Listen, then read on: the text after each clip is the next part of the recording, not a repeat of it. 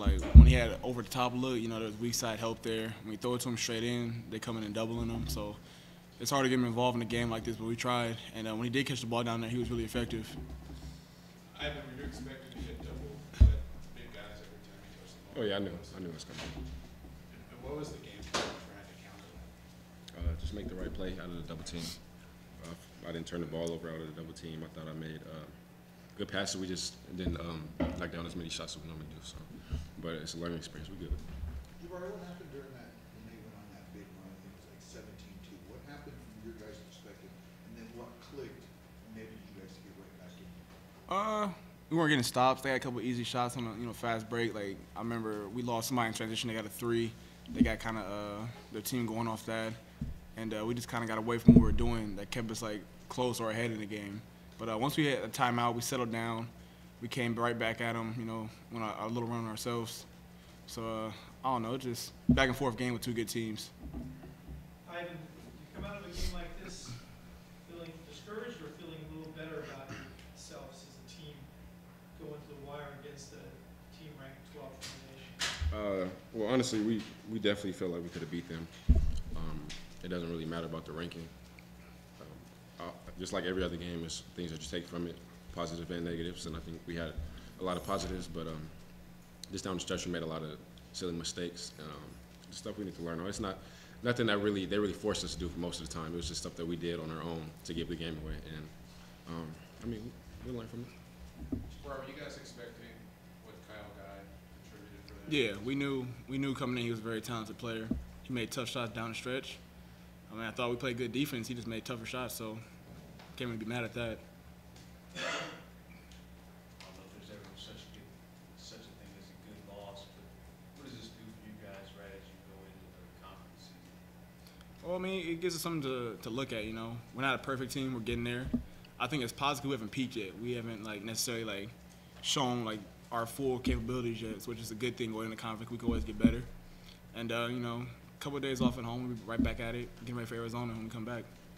Talk about Samson's performance tonight, how it starts for you guys. And Yeah.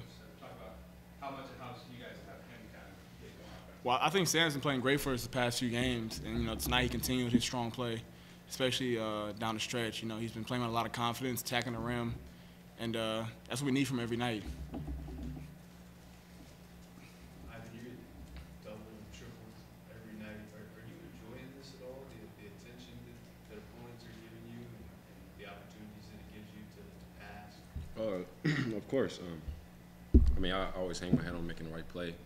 I feel like sometimes I do that too much. I feel like down the stretch I probably should have shot the ball a little bit more when I had open looks, but I was trying to find the next guy. But I don't know. I expected it, so I knew it was coming. Tonight was weird because I didn't get like normal shots. I got free throws for the most part. So yeah, I feel like it's just weird. How tough does that pack line defense make it to find the open guy? You know the double's coming. Yeah, I didn't think it was hard. I didn't think it was hard at all. I just kept dishing the ball. And the thing is, the positive thing about this game is, with all our scores on the team, we know like you said, we haven't peaked. He's going to make shots. Mingo's going to continue to make shots. Charlie, Grant. I mean, we know what's coming. But of course, you always want to win. But we gave us one away. Ivan, you were a freshman just last year. Charlie had some difficult moments tonight. Mm-hmm. They're a tough team for a freshman point guard to play against. What would you say to him, and what did you think about his game?